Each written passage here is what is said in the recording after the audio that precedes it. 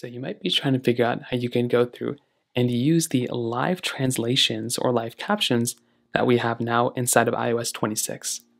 Now doing this is actually fairly basic, really does not take too much time at all. So to get started, what you're going to want to do is you want to go ahead and make your way over into your settings application. And when you're here, you want to scroll down until you find this accessibility option, which is right here.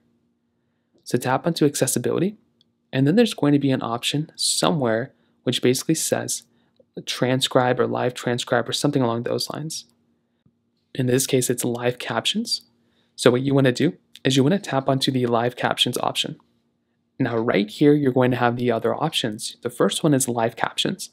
So you can go through and have those live captions available when you're in applications and stuff. But right here is transcribe calls. If you want to have the calls transcribed as they're coming to you, you can go ahead and enable this.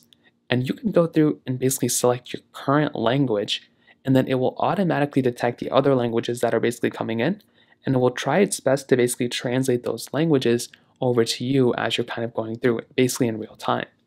So from here, you can go and change out your language if you want to like a different language, but that's essentially how you do it. It's a really, really basic process. If you have any other thoughts or questions, please let me know in the comment section below. Hit the like button, that would mean so much, but definitely hit that subscribe button. More importantly than everything else, I love every single one of you guys. Hopefully I'll catch you guys in the next video. Peace out.